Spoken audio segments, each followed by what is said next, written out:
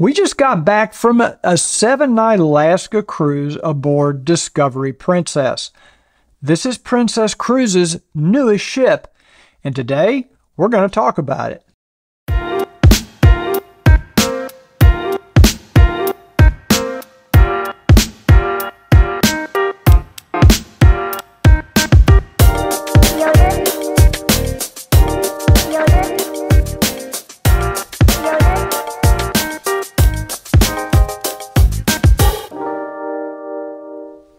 Hey cruisers, welcome back to another Cruise Report cruise review. Now today we're going to talk about Discovery Princess and the 7 nights we just spent in Alaska aboard that ship. Quick background on us. We've been reviewing cruises for 20 years at CruiseReport.com, and this was our 136th cruise and our 107th ship that we've reviewed. I think we've been on 39 different cruise lines. Some of them aren't even in business anymore. So just a little quick background on us, not saying that, only giving you that as a point of reference to let you know that we've been on a variety of different ships, variety of different cruise lines, and we have a pretty broad experience when we review these ships. That's a little different from someone that maybe has been on 8 or 10 or 15 cruises on 2 or 3 cruise lines, because they just don't have that broader range. Doesn't mean their information is not valuable. It's just to give you a little bit of background on us. Now, just to be clear and to be right up front, I want to let you know that Princess Cruises did invite us on this cruise as their guest. So I don't want you to be under any false pretense that we paid for this cruise. Princess is not sponsoring this video. They didn't pay us to go on the cruise. They didn't pay us to do this video. They have no idea what I'm going to say. They had no input into the content of this video. Just so you know, we're going to do this like we always do. I'm going to tell you what I liked about this cruise, and I'm going to tell you what I didn't like about this cruise. Now, we do tend to review these ships from the perspective of an adult couple traveling as a couple. We don't travel with a family. We don't have kids. So if you're looking for that kind of information, I think you might want to seek out a channel or a blog or something where they focus more on family travel.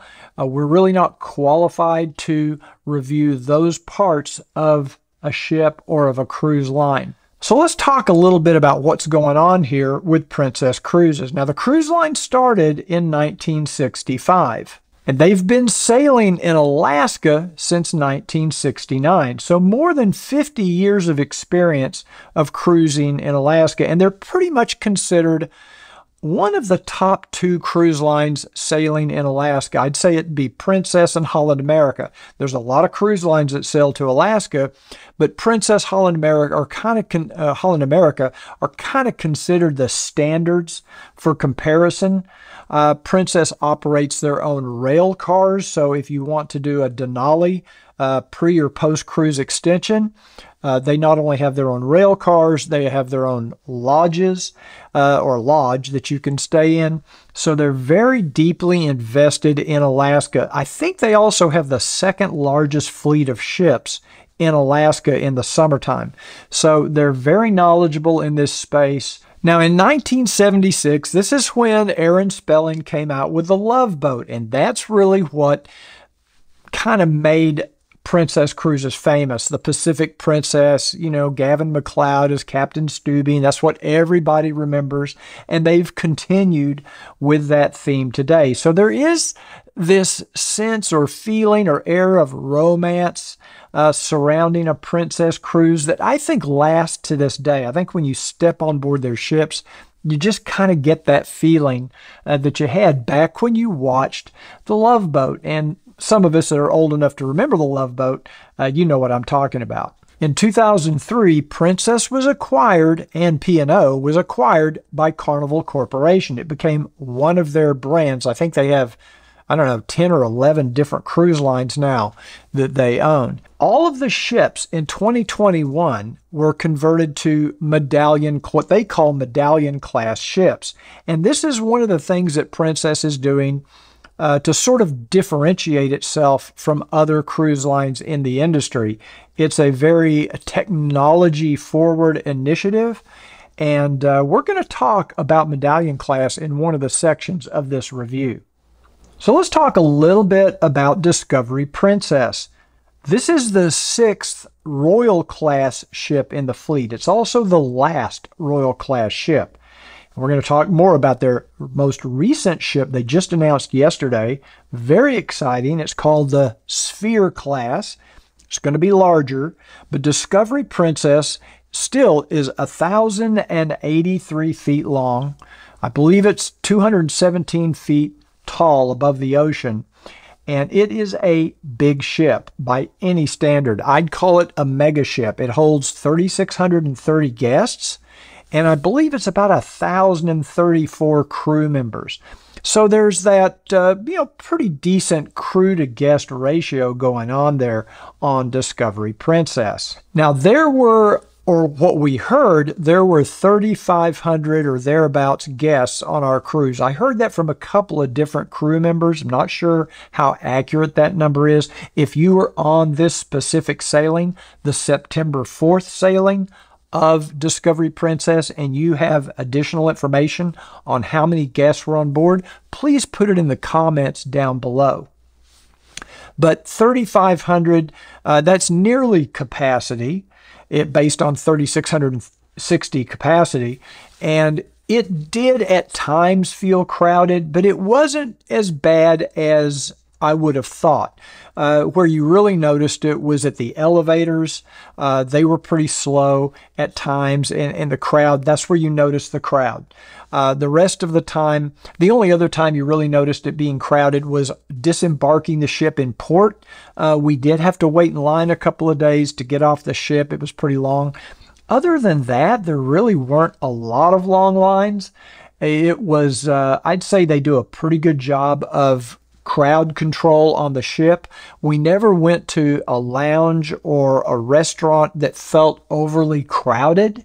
So it was actually, I thought for a ship with that many people on it, it didn't feel as overwhelmingly crowded as I would have expected. Now, the exterior of Discovery Princess is typical Princess livery. It's the white hull with the blue sea witch flowing down the side of the ship. It's very distinctive. It's a very impressive ship when it's docked in port. And the interior is no less impressive. It's pretty much along the same lines as all the Royal class ships, and pretty much every Princess ship has this continuing theme with a kind of a central area called the piazza. In this case, on this ship, it rises 3 decks. On decks 5, 6, and 7, you kind of look over down into this piazza. And when you first step on board the ship, if you come in on deck 5 or 6, you just it's almost awe-inspiring. It's a really beautiful presentation. There's a beautiful chandelier at the top of the piazza. It's, all in brass and marble, and it's just a very elegant looking ship. It's definitely an upscale feeling, premium feeling ship when you step on board. And all of the venues on the ship, I would say, are top rate. I mean, you feel like you're on a very nice ship. You feel like you're on a ship that's a step above. Now, there are 3 banks of elevators. There's forward, midship, and aft. There's 4 forward, 4 aft, and 6 midship. And as I said earlier, they can get very crowded. For some reason, I just have trouble on Princess ships knowing if I'm going forward or aft. I don't know why. Some ships I pick it up really quick, but for some reason, for the first 2 or 3 or 4 days, I find myself going aft when I think I'm going forward. And so it took me a while. And again, if you've sailed on one of these Royal class ships, you tell me if you have this same issue. Took me a while to figure it out. Now, there are big screens in every elevator lobby, huge touch screens to help you find your way. All the public spaces on Discovery Princess are on decks 5, 6, and 7. Those are your interior decks. And then your outer decks are 16, 17, 18, and even 19 is where the little mini golf course is at the aft of the ship. Most of your lounges, restaurants, and entertainment are going to be found on decks 5, 6, and 7, those interior decks. Deck 16 is the Lido deck, and that's where you're going to find the two massive sky pools, which are in the midship portion of deck 16. You move aft, you're going to find the World Fresh Marketplace, which has got to be the largest buffet of any cruise ship I've ever been on. It's absolutely huge. Serving lines on both sides of the ship, both port and starboard, and even some that cross over between the two sides. Tons of seating. And then a little further aft, you're going to find the Wake View pool, which is kind of an infinity pool at the back of the ship. It's really not a pool you would swim in. It's more one of those pools you kind of stand in with a margarita and look at the sunset off the back of the ship. Now, deck 17 is the sun deck. And if you go all the way forward on deck 17, you're going to find the Retreat pool and bar, and that's an adult-only area. And there's also some loungers that kind of go to that area that are one deck above that kind of look down into the Retreat pool. Further back on deck 17, all the way aft, you're going to find the Fitness Center, which is very large. There's also the kids, I think they call it Discovery, but that's where the kids areas are for teens and other age groups. Now, midship on deck 17, you've got a lot of sun loungers that kind of look over down into the deck 16 Lido deck pool area. There's stairways where you can walk down to deck 16. Now, deck 18 is the Sky deck, and that's where at the aft part of the ship, you're going to find Center Court, which is their sports court with basketball and pickleball. I think there's a couple of ping pong tables back there. There's a jogging and walking track on deck 18. If you do 7 laps equals 1 mile. It's a very nice track, actually. And then if you continue to move forward on deck 18, all the way forward, you get to our favorite place on the ship, which is the Sanctuary. And I'm going to talk more about the Sanctuary later on in this video. Okay, as I said earlier, all the ships in the fleet are now what they call Medallion-class ships. And this involves a couple of different technologies. They have what they call Medallion Net, which I think is referring to their Wi-Fi, which Princess claims in their literature to be the fastest Wi-Fi at sea. Not sure about that, but they also issue every guest a wearable little medallion. And this medallion can go around your neck. It can go in a watch band. It just pops out, and you can put it in a variety of different things that they offer on the ship. Now, they give you a lanyard for it to go around your neck free of charge. That comes with the price of a cruise. If you want something more decorative, Ricky bought one of these little clips that you can clip on your pocket or on your jacket or wherever you want. I just wore the lanyard. Sometimes I would stuff the whole thing in my pocket, and it still works. Now, what this little medallion does is it's a way of Discovery Princess, the ship, whatever ship you're on, identifying you. So when you get on or off the ship, it takes the place of a stateroom key card. So anytime you get on or off the ship, they're going to scan that little medallion. They also have the ability to kind of know where you are on the ship at any time. So it's contact tracing, basically. And I think this probably grew out of the need during COVID for contact tracing, and Princess has just taken that to a different level.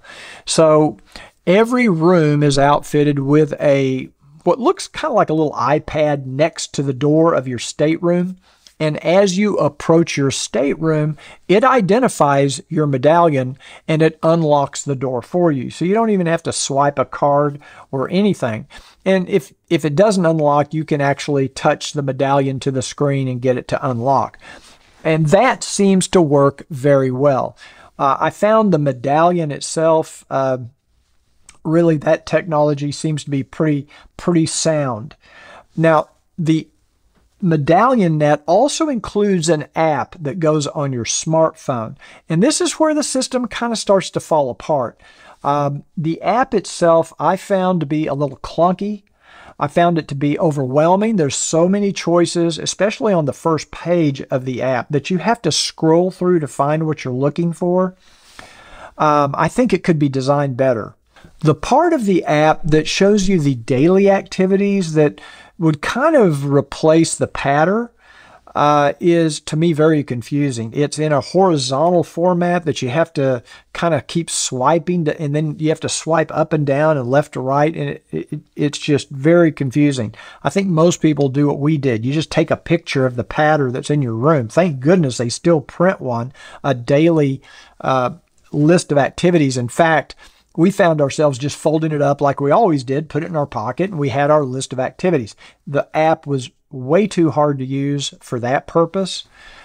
Ricky never could get the app to work on her iPhone.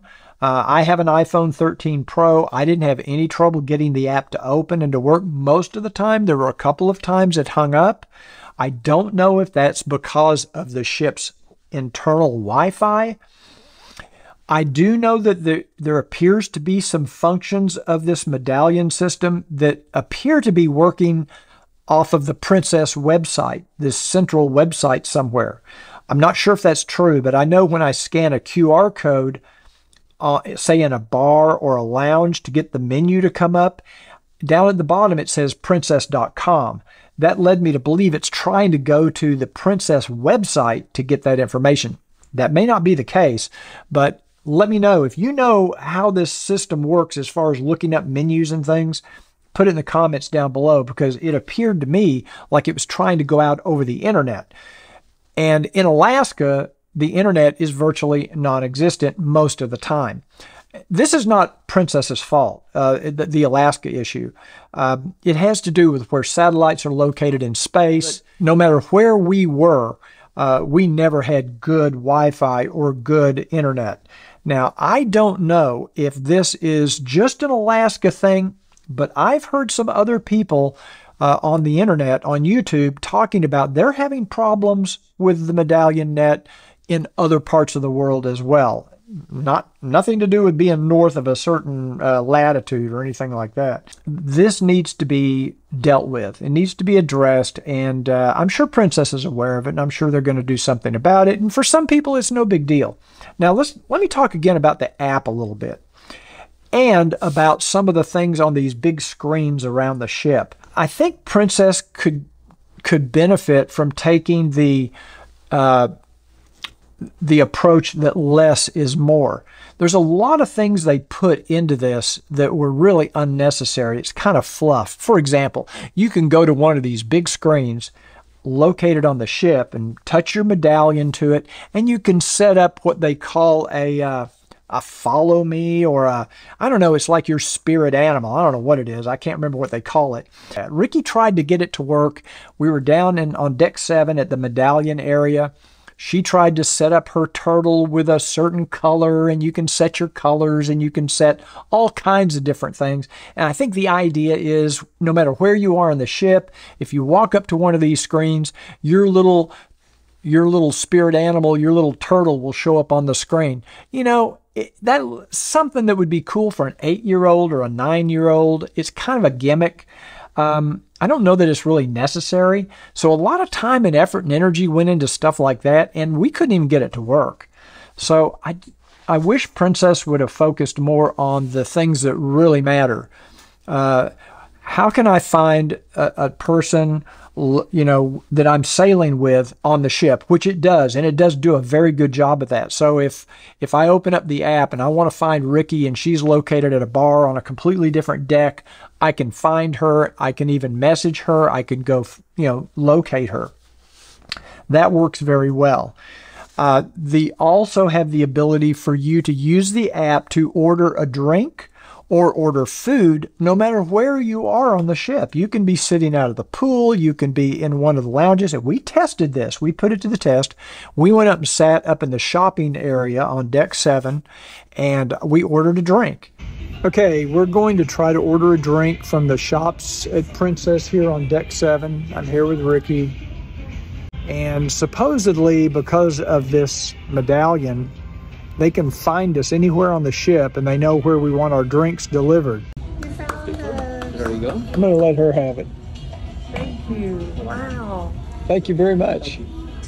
Okay, so it took about 8 minutes to get that drink. Ricky got her mimosa. She's happy. I'd say the ordering through Medallion works. That's pretty cool. There are some really cool things about this Medallion technology. It just needs to be perfected, and I think it needs to be pared down to the really essential things. That's just my take. Now, I mentioned earlier that the fitness center was located on deck 17 aft, and it's very nicely equipped. Lots of workout, lots of cardio equipment, lots of treadmills, all the different weight machines. It looked like they have a very nice pre-course setup with the circuit training machines. They have free weights. So that's very nice. What I found a little unusual is that the fitness center is located on 17 aft, while the spa is located on deck 5 forward. They put the fitness center just about as far away from the spa as they could. So if you have your workout and you want to go right from the workout into the steam room or into a sauna or something like that, or a hot tub or a thalassotherapy, you're going to have to go all the way down to deck 5, all the way forward. So I was surprised. Usually you'll find a spa pretty close to the fitness center. Now, the Lotus Spa, I did have a chance to try a couple of things. I did have a massage scheduled, and I decided to change it at the last minute because I realized when I left home I'd forgotten to trim my nails, and I couldn't take nail clippers with me because of TSA. So I really needed a manicure. And I told Ricky, I said, you know, rather than getting a massage, which I've had 100 times on cruise ships, why don't I change it to a manicure, maybe even get a manicure and a pedicure? I know it's not the most manly thing to do, but I did. I changed it. They were very accommodating. They got me right in. First day, I go in that morning. I sit down. They put me in this nice, beautiful massage chair that has all these electronic massages. She puts my feet in warm water, and she's massaging my calves, and she does I know it's gross, it trims the toenails and all that. And that was very, very nice.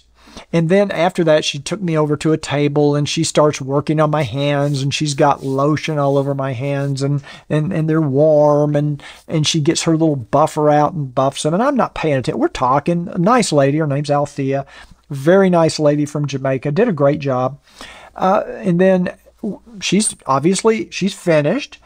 I gave her I thought, a nice tip, and said goodbye. And I walked out of there, and I realized, wait a minute, she didn't trim my fingernails. She buffed them and she kind of filed them a little bit, but she never got the clippers out and clipped my fingernails. So I didn't realize it until after I left because we were busy talking. I wasn't paying attention. I get back to the room and I tell Ricky, I said, I got my manicure and my pedicure, but she didn't clip my nails. Well, Ricky's response was, well, did you tell her to? Did you ask her to trim your nails? And I thought, well, it's a manicure. Isn't that what they do? So let me know in the comments down below. If you get a manicure and a pedicure, do you expect your nails to be trimmed, or do you have to tell them to trim your nails? She even asked me if I wanted nail polish when I first got there. And I'm not quite that far down the road yet. So I said, no, thank you. And I just wanted but I did want my nails trimmed. So anyway, I don't know if that's standard practice. Maybe she forgot. Maybe she got distracted and halfway through and we were talking so much. Maybe she just forgot about it. I don't know. Anyway, it's a beautiful spa area. There's also a thermal suite called The Enclave. And I did have a day pass to The Enclave to give it a try. Really enjoyed it. Nice thalassotherapy pool. Warm water. It's got a lot of different jets that you can focus on different parts of your body if you have some sore muscles or whatever. Beautiful steam room. Probably the nicest steam room I've seen on a cruise ship. They call it a hammam. It's kind of a Turkish bath type steam room. Very, very hot, which I like, and very steamy, which I like.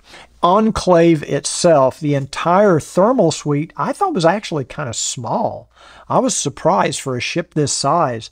It looks like it's set up to hold about 12 people because there's 12 heated relaxation beds. There's also a dry sauna, very nice, just like the steam room, one of the nicer ones I've seen. There's another, what they call, I think there's a name for it. They called it a mild steam room with, or I think it was like aromatherapy. I didn't go into that room. They have plenty of towels available.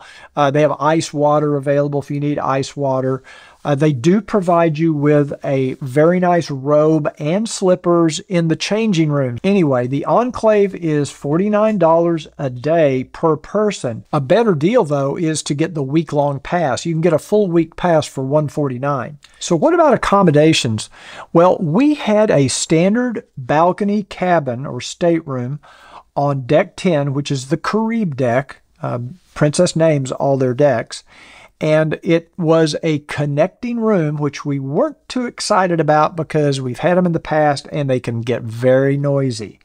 But nevertheless, we were lucky on this cruise. We had a very nice, quiet couple next door. Our stateroom is located aft on deck 10, very close to the aft elevators, but not so close that you could hear the elevators or people standing around talking or anything like that. So it was actually not a bad location at all. Now, I'm going to do a separate video on our stateroom, because otherwise this video is going to be an hour and a half long. So I'm going to do a completely separate video where we review in detail our standard balcony stateroom on Discovery Princess. So make sure you subscribe, click the notification bell so that you don't miss that video. It should be out in a few days, and I'll also add links to this video once that video is released. If you look in the description of this video, if that video's out by the time you watch this, those links will be there. If not, subscribe and you'll be notified when we come out with that video. Okay, so let's talk about the bars and the lounges. Now, there's plenty of places on this ship to get a drink. I'm going to start at the top of the ship, work my way down, just kind of tell you what all the bars are and what they're like. Deck 17 forward is the topmost bar. That is the retreat bar, which is at the retreat pool, which is an adult-only space. There are 3 bars on deck 16. Now, around the pools, you've got, midship, you've got the one called the Mix. I believe it's forward. And then you've got the Sea View bar aft. I think I'm getting that right. And both of them are large. They serve the entire pool deck area on 16 and 17. Deck 16 aft, you'll find the Wake View bar. Now let's go inside the ship on deck 7. You've got Bellini's, which is a really upscale, although small, bar. And of course, Bellini's overlooks the piazza, so if there's entertainment down below, you can hear the music and what's going on in the piazza on deck 5. Now, if you move aft on deck 7, you're going to come to Princess Live Cafe, which is also a full-service bar. And if then you go even further aft on deck 7, you have the Crown Grill Bar, which is one of my favorite bars. I really like the seating and the atmosphere at that Crown Grill Bar.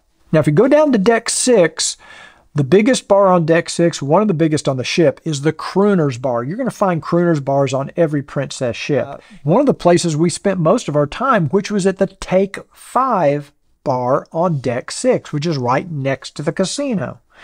And this is a very nice lounge, very comfortable.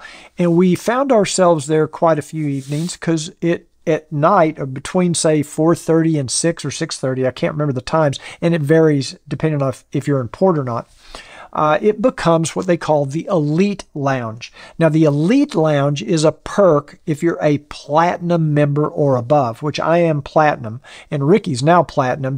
This cruise put her over Platinum. So this is a really nice little perk because they set up this beautiful buffet. Of course, you have full drink service. So it was a very, very nice setup. We really appreciate it. I think if you don't have a drink package, I think they actually have some drink specials if you're in the Elite Lounge in the evening. So That was nice. The Take 5 bar, and they have jazz music at night, and the jazz musicians in there were incredible. I mean, really, really good jazz music. Now, if you go down to Deck 5, you'll find the Good Spirits bar, which is a large space right off the piazza, and on the opposite side of the ship, you've got the Salty Dog Gastropub, which, although it specializes in beers, again, it's a full-service bar. They'll get you anything you want in that bar. If they don't have it, they'll walk over to Good Spirits and get it for you. Now, what about the drink quality? Well, Ricky's drink of choice is the Lemon Drop Martini, and she had several of them on this cruise.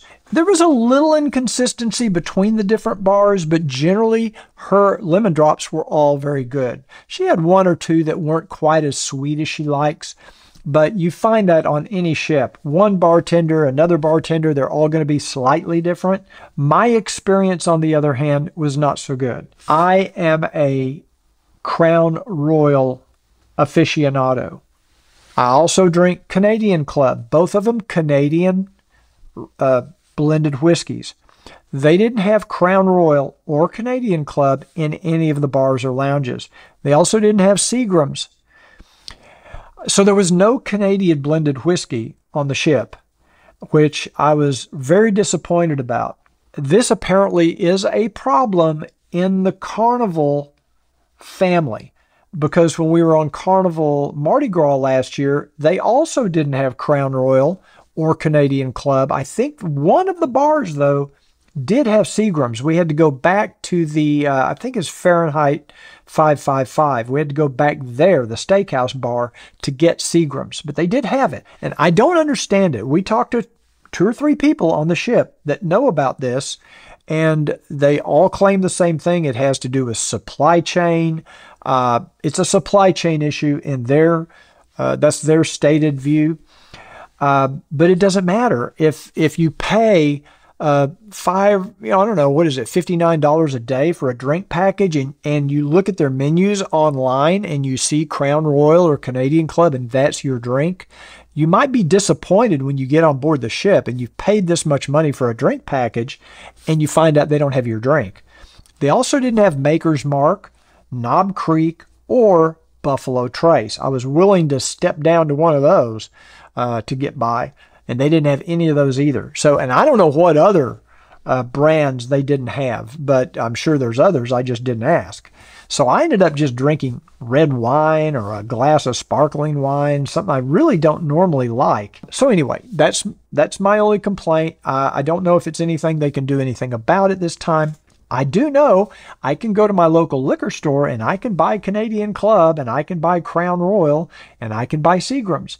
So I'm not exactly sure what the issue is, why Carnival can't seem to resolve this, and I'll take them at their word that it's something to do with the supply chain.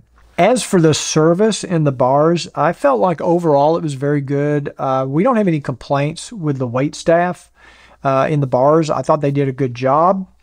We even had a situation when we were in Victoria, Canada, where Canada has this weird rule where some of the bars have to be closed while the ship's in port. I don't know if I've seen that anywhere else in the world that we've cruised. We wanted to have a drink when we were docked in Victoria. Our bar waiter, we were at a bar that was closed, and he offered to go to another bar to get our drink. I'm not sure how that works. I don't know what difference it makes. But apparently he was able to do that, and he did that for us. It took a little bit longer, but we did get our drinks. So service was good. One of the cool things about Medallion, as I mentioned earlier, it doesn't really matter where you are in the ship. You don't even have to be in a bar. You can use your app on your phone to order a drink anywhere on the ship, and they'll find you and bring it to you, even in your stateroom. If you want a cocktail at 9 o'clock at night or 2 in the afternoon in your stateroom, maybe you want a Mai Tai in your stateroom on your balcony, you just order it using the Medallion. I know somebody's going to ask in the comments down below, do I think the drink package is worth it? And it's like I said, it's $59 or $59.95 a day for the plus drink package, and that gets you any drink up to $12. So, and that's a lot of, there's a lot to choose from within that price range. There are some premium cocktails, premium brands that get up in the $18 range. And if you're into that sort of thing, I think you can get the premium drink package for $79 or $79.95 a day. You check the Princess website and it'll tell you all the details on the drink package. Whether or not it's a good deal is going to depend on how much you drink. There were only 2 production shows on this 7-night cruise, which I thought was a little unusual. I thought they usually had 3 on a 7-night cruise, and I think they probably do. It could be they're still trying to come back from the whole COVID thing, and they just haven't gotten everything back in full service yet. But they did have, we did go to the first production show, which is called Spotlight Bar, because we'd never seen it before. Very good show. We sat right down in the very front so we could get some good pictures. You cannot video in Princess production shows because of copyright, so I wasn't able to get any video. I think we counted like 10 different dancers and 4 vocalists, and the dance numbers were very good. The storyline of Spotlight Bar to me was a little confusing. I didn't quite get the story, but the songs and the music and the vocalists were good. The dancers were incredible. So it's an enjoyable show. Now, they also have a show called Rock Opera. We've seen Rock Opera before. I think we saw it on Majestic Princess just a little bit less than a year ago. Another excellent show. So they do have good entertainment. They did have some other entertainers on board, like I think they had a musician one night. They like an Elton John impersonator. They had a magician one night. So they had some other acts during the week, and we did not go to those shows. We unfortunately spent that time in the casino, which is a very nice casino and was never overly crowded. We found the casino to be pretty friendly as far as the slot machines. We play the slot machines. And what's cool is you can use your medallion to order a drink if you're playing a slot machine. And I did that one day. I ordered a glass of wine using the app, and they just bring it to you at the slot machine. You don't have to go to a casino bar or anything like that. We found all of the musicians on board to be very good. And they have lounge acts all over the ship. So everywhere you go to have a cocktail in the evening, you might have a piano player at Crown Grill. You might have, or there might be a guitarist. I mean, it's all over the place. So some very, very good music. They had these 2 violinists that played at the Piazza one day, and I swear they were amazing. They played, 2 violins played the theme to Game of Thrones, and it was incredible. I mean, it was amazing. They also have lectures as far as activities during the day, especially on sea days. Lots of activities. You know, they got the trivia, they got the game shows. Princess is kind of known for their yes-no game show, the marriage game they play. I can't remember all the names of them. Sometimes we go to them, sometimes we don't. We usually go to trivia. Okay, toughest topic to cover is food and dining because everybody has different tastes. It's the hardest thing for us to talk about, and it's so in detail, and there's so many different dining options on Discovery Princess that we're going to do a completely separate video. Remember, once again, if you want to see our take on all the different restaurants, we're going to get into it, but you're going to have to wait and watch the separate video. Now, let's talk about the crew and the level of service that we experienced on this cruise. They were short-staffed in some areas, but it wasn't too obvious. They did a very good job overall. All the service we had was good. Everybody was pleasant. Everybody was willing to help. Very friendly. Our stateroom attendant was amazing. He did a great job, took care of everything we asked for. But all in all, great crew, very friendly, very pleased with the service that we experienced on Discovery Princess. I mentioned earlier that our Alaska cruise was a Seattle round trip. Now, Princess offers several different Alaska itineraries.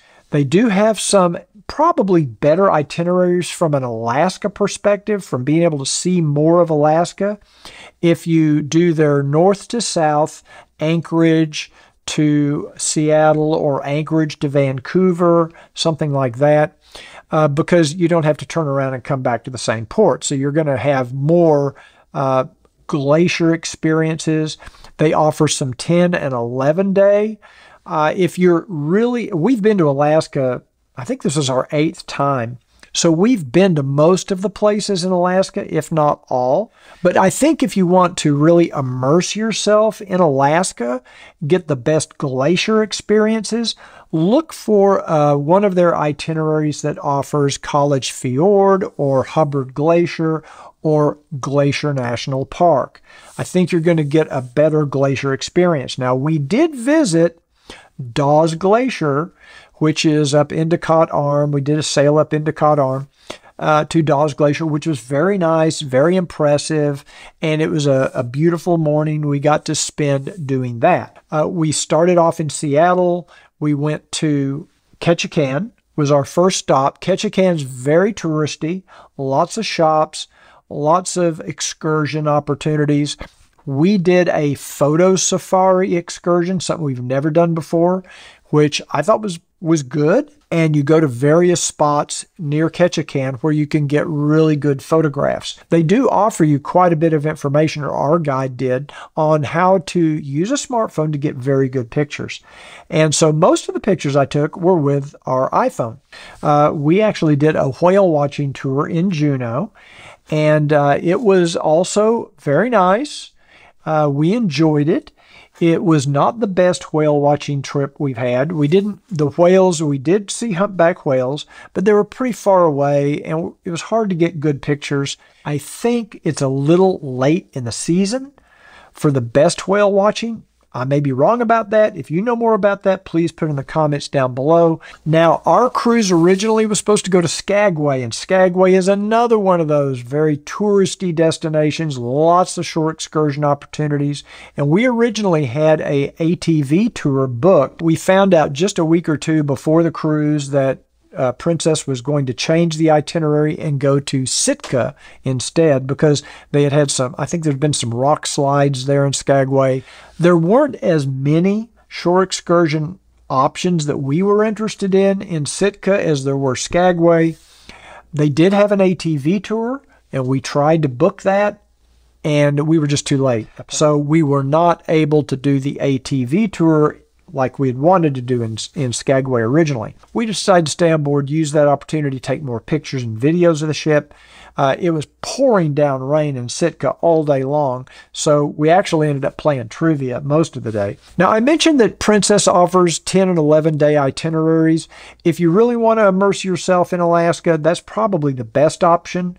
You can also do like a 3 or 4 day add-on. I think it's 3 or 4, maybe it's 2, 3, 4 day add-on to go to Denali Park. If you've got the time and you can spend the money, do it. We have not done it yet. We did on our own rent a car and drive to the Princess Lodge one day, but it's not the same. Go on their train and do the train experience to Denali Park. Stay at the Princess Lodge. I've heard nothing but rave reviews about Denali Park and this Princess Lodge. So I highly recommend that you check that out. If you're going to Alaska anyway and you're going to spend the money and you have the time and you have the resources, do that add-on Denali Park experience. So what is my final assessment, and I'd say our final assessment, conclusion on Discovery Princess and Princess Cruises? I think the medallion is a cool feature. It certainly puts Princess at the very forefront of technology in the cruise industry. I think the little medallion is a great idea. I think the medallion net being billed as the best Wi-Fi at sea might be a little exaggerated for now. I'm sure that Princess will address this. I'm sure they're aware of it, and I'm sure they'll address it. I think the medallion app for your smartphone definitely needs to be tweaked and maybe have some new user interface done there. But overall, I like the direction of the technology. It's certainly the most technologically advanced ships we've been on as far as the use of technology. So that's pretty impressive. As far as dining, I think main dining offered fewer choices than what I have seen in the past on some ships. We did only eat in the main dining room one evening, but I was a little surprised at how few choices there were. We did look at the menus every day. We had a good experience in the main dining room. Service was very good. And special dining, I would say, was good to very good.